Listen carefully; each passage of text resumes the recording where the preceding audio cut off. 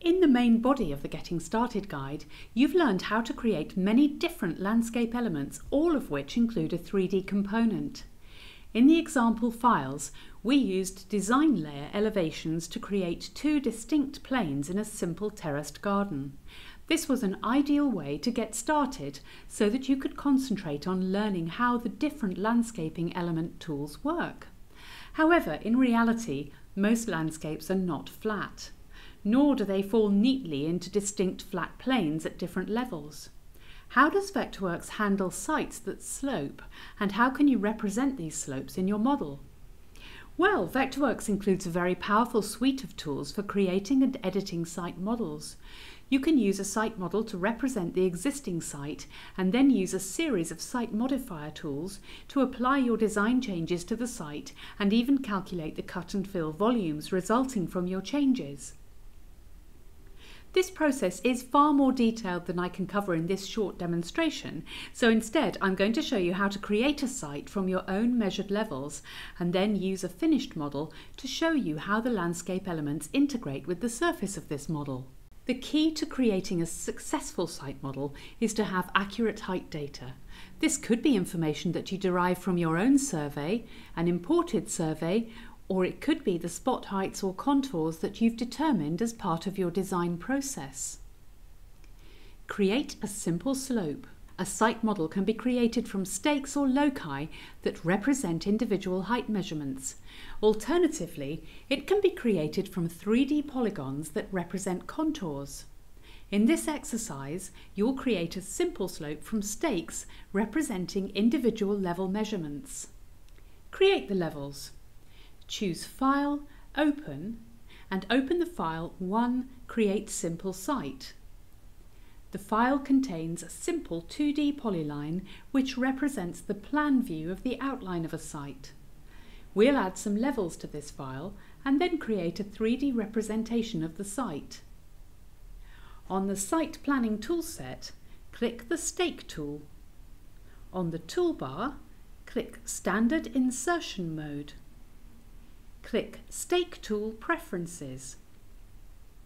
Change Mode to include as site model data and then click OK.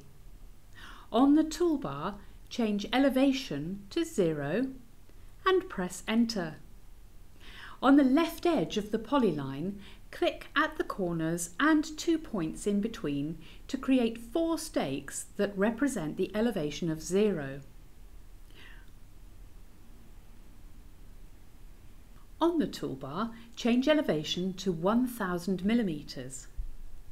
Roughly 1/4 along the length of the shape, place a vertical line of 4 stakes. Notice the new elevation is displayed by the stakes marker.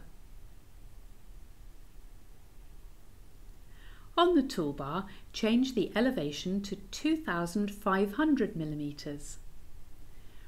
Roughly halfway along the shape, place another vertical arrangement of 4 stakes on the polyline. On the toolbar, change the elevation to 3000 millimeters and place a further arrangement of 4 stakes, roughly 3/4 of the way along the shape. On the toolbar, change the elevation to 4000 millimeters and place a final set of stakes along the right edge of the shape.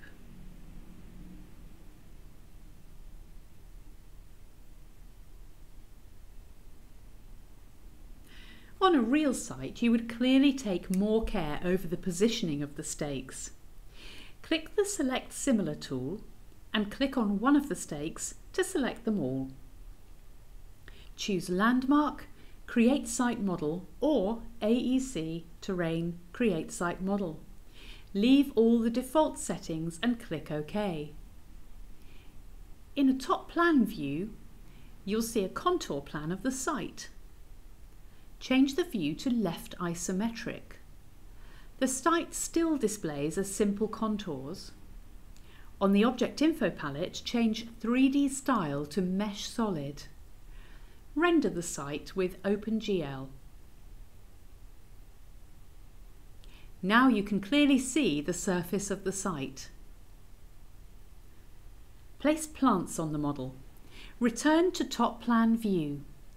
On the Site Planning toolset, click Plant. Choose Poly Edge Spaced Mode, and from the Plants drop-down list, choose Circis siliquostrum. Place a row of Circis siliquostrum on the site, moving up the slope. Repeat this on another part of the slope. Change the view to left isometric again and notice that the 3D elements of the plants are automatically sitting on the surface of the site model. Return to Top Plan View and select the Round Wall tool from the Building Shell toolset.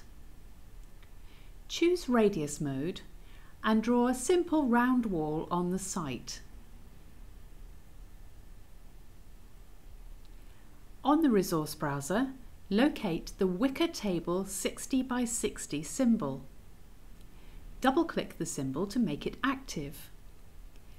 Click twice to place an instance of the symbol, perhaps putting it within the boundary of the round wall.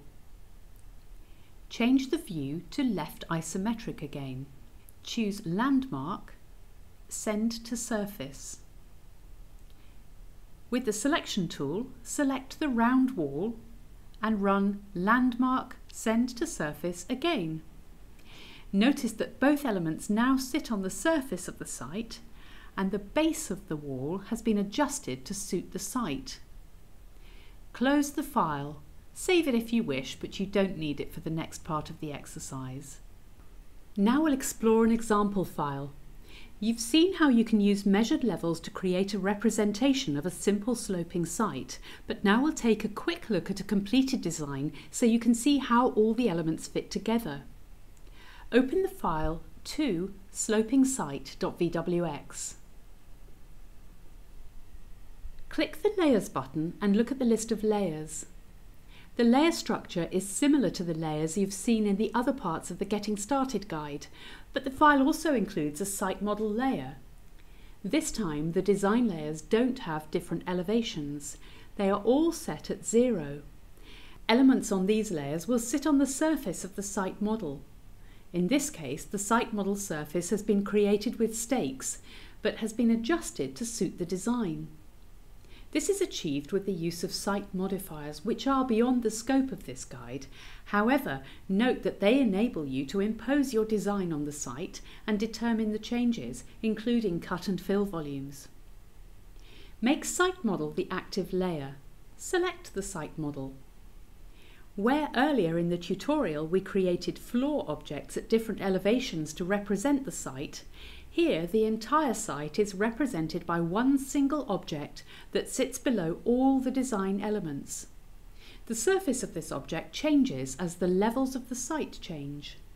Let's examine the source data for the site model. Like the earlier simple slope, this example model was also created from a series of spot heights measured across the site and entered with the Vectorworks stake tool.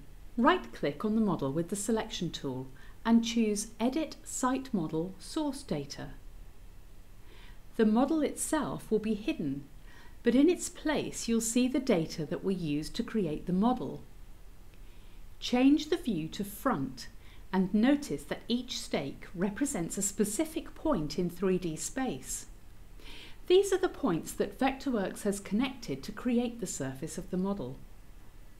Click Exit Source Data to return to the drawing area. Explore the complete design. Make Hard Landscaping the active layer. Click the Selection tool and click on the elements of this layer.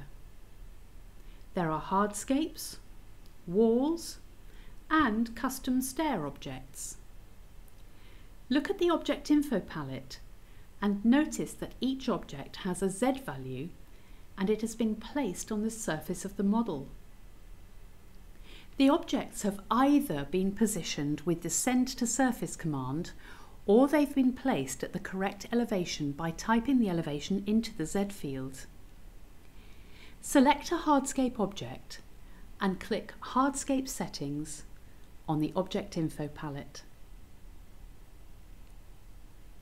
Notice that the 3D type is pad modifier.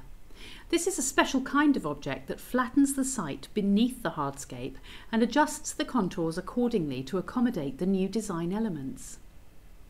Click Cancel. Make planting the active layer. Notice that each plant is sitting at the correct elevation on the model, but the Z value on the Object Info palette remains at 0.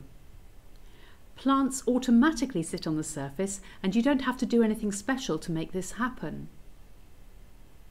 Set layer options to active only. Finally, make site modifiers the active layer. This layer contains a series of other modifiers which are objects that can change the surface of the site model.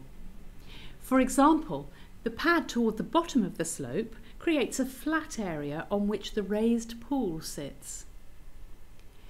Change layer options to Show Snap Others to see the entire site again. Make the sheet layer Sheet 1 3D Views active.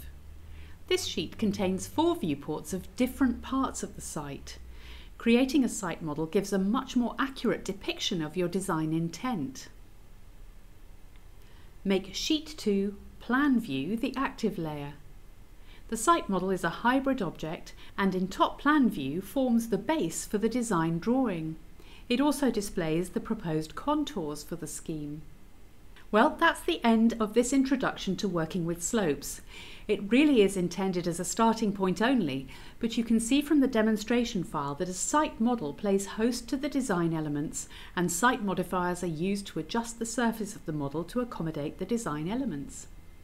You can find more information about working with tools that can adjust a site model within the Vectorworks Service Select portal.